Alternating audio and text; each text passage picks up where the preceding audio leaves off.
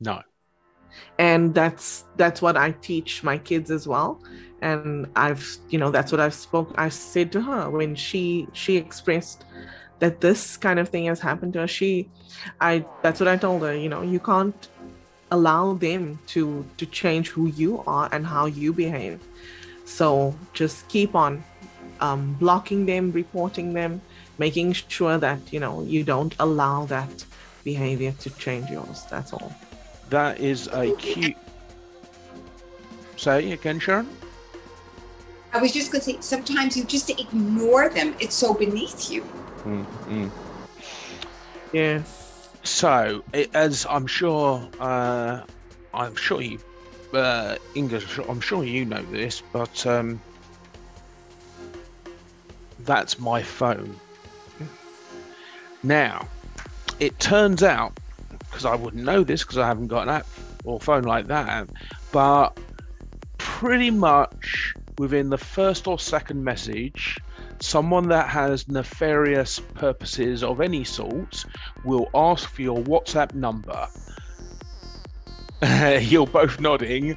Tell me how it works out for you, Sharon. It doesn't work out.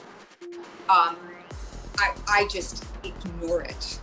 Again, if you say, I'm not going to give you my number, then the exchange is just going to continue. And it's not in my nature, in my Canadian nature, not to be polite and ignore. But these are things you have to ignore. This is not the purpose of the platform, to exchange phone numbers. You see that, and this is the thing.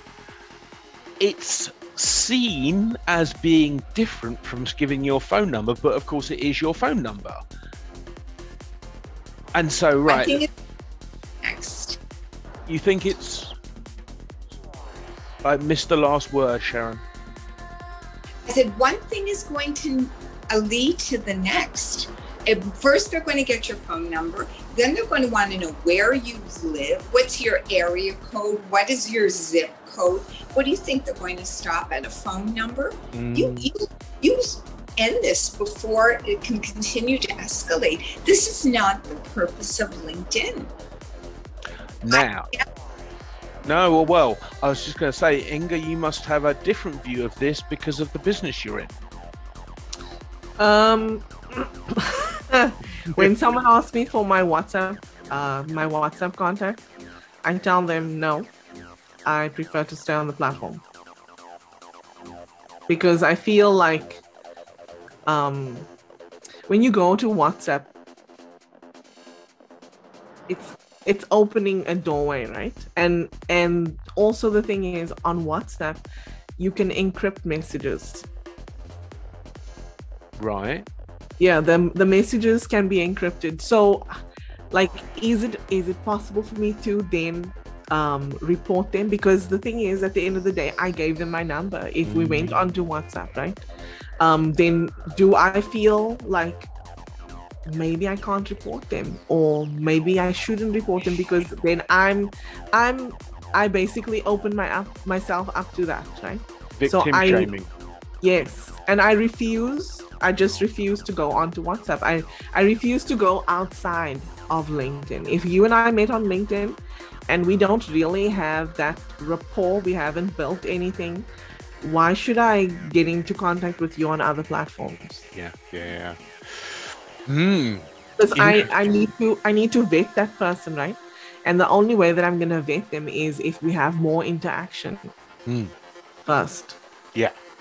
Well, I mean, I don't know about you, but for me, so when someone offers me a connection request, unless it's cryptocurrency or one of these foreign exchange ones, because I just don't pay attention to them, but people will connect with me, and if they DM me, I say, oh, let's have a chat. You know, I like to have a chat, because so much is communicated. Yes. That it becomes incredibly difficult for that person to maintain their charade. Yes. Okay, let me give you a alarming figure based on your story about your daughter, Inga. So it's been reported 3 times on the BBC this year that So you go to high school at 11 in this country. Parents are giving their children their old smartphones from about 7 to play games, watch YouTube, whatever it might be.